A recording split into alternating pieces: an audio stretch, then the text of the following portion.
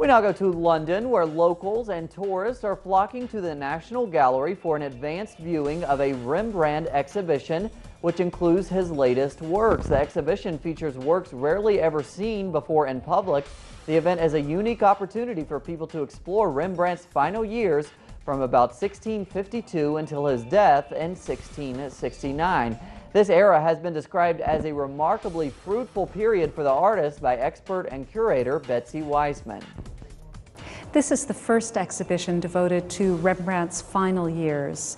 Every work in the exhibition is by the artist himself to get a better understanding of his style and technique. The exhibition includes many works rarely seen in public, paintings, drawings, and prints.